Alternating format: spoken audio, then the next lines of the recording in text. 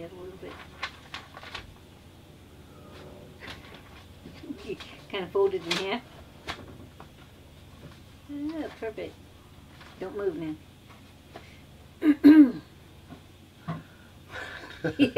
What is he doing? He's trying to get in there.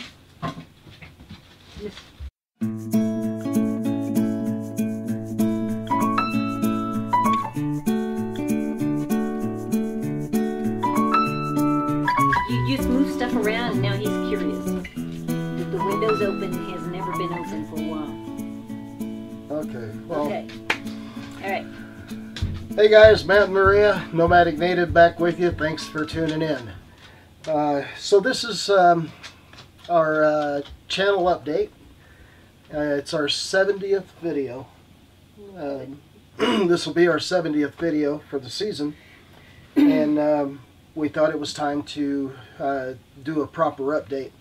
Let you guys know what's going on and what to expect in the future.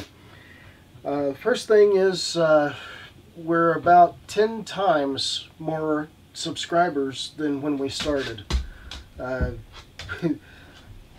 Gator and Tom are playing on the floor right below us, so if you hear that clicky noise, that's their nails on the floor. Anyway, we've gained about 10 times subscribers since we started the first, season 1, episode 1. Thanks to all our new subscribers for joining us. We appreciate you being here. Tom, leave that camera alone. Get down. Tom's trying to be the cameraman right now.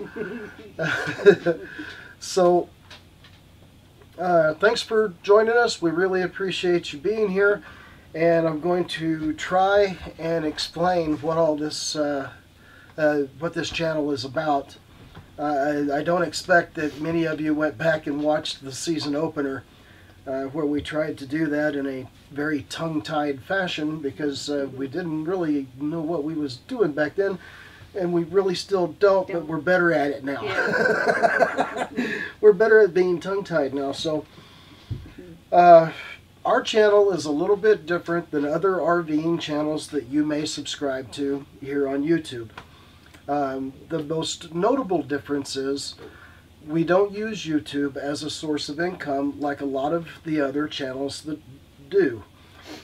We don't have an issue with other channels doing that. We subscribe to many of them and enjoy them very much, and we really like those people, and more power to them, you know. It's just something that we don't need, and we feel we would be taking advantage of our subscriber base if we, did that. Now you may ask yourself then, well, why is the channel monetized? Why am I having to click through on these ads when the video starts? Well, the reason we did that is because it appeared to us when we got started that YouTube was giving away free money because we make videos and because you watch them. There's really no harm, no foul there. It's just free money. So we couldn't see allowing that free money to pass without putting it to good use. All of that money that comes in from you watching our videos goes directly to charity. We support 3 charities.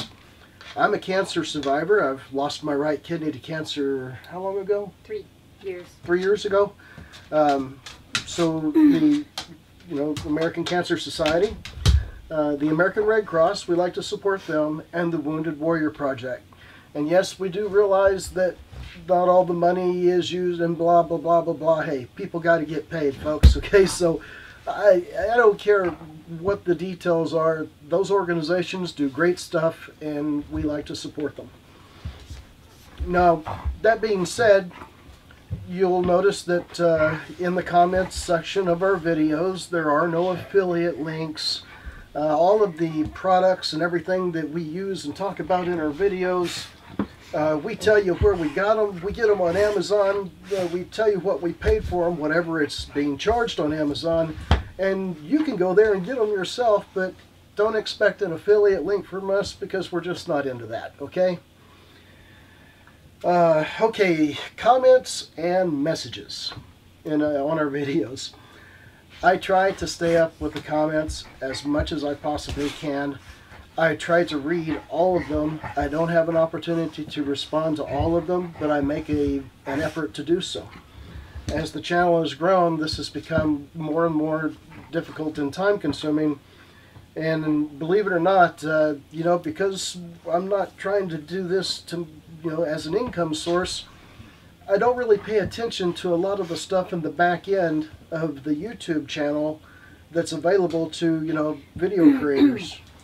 So I'm messing around in there day before yesterday, and I click on a messages link in there, and all of a sudden I'm presented with a list of messages that our subscribers have sent to me privately that I never knew existed.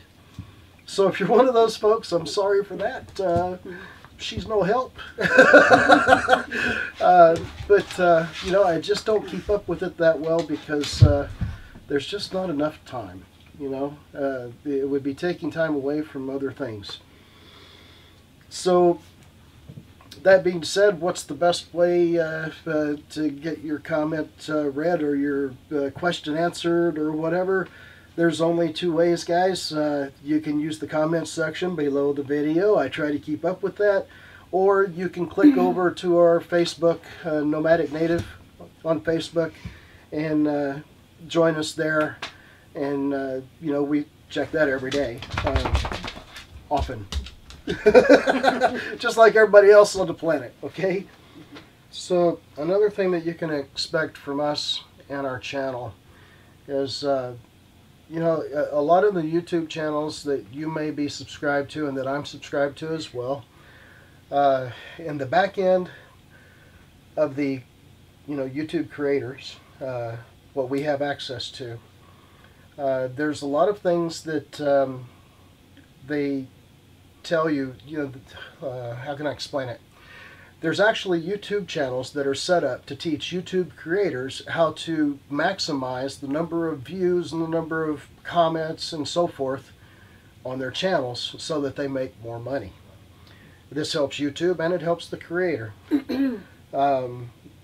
You'll see those things, you know, include putting the little box links on your video so that people can click to watch another video, or, you know, all kinds of stuff like that. Even explaining to us that what we need to do is have a steady schedule for our videos to be released.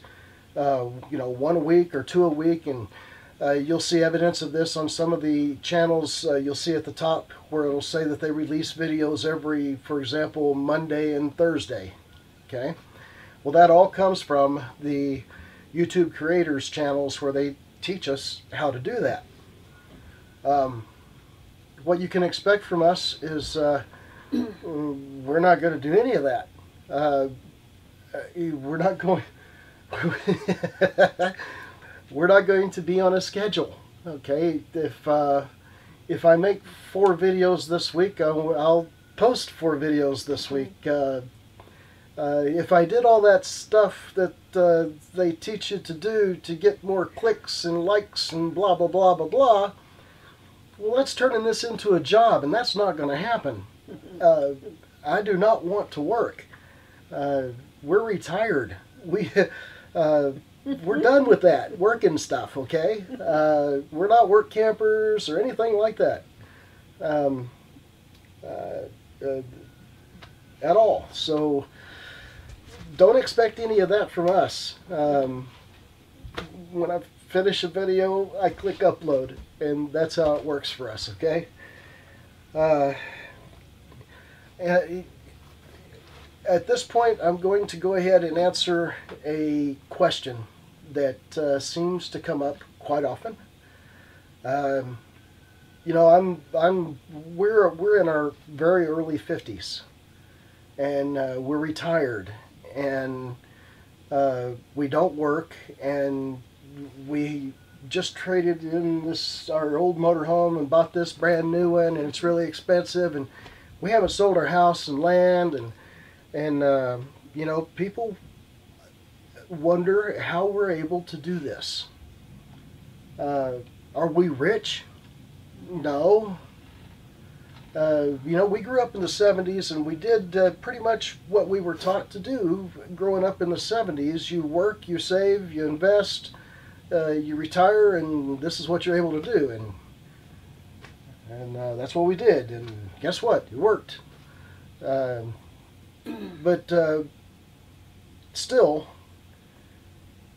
it seems that it has worked to a very large extent for us, and I think that confuses people.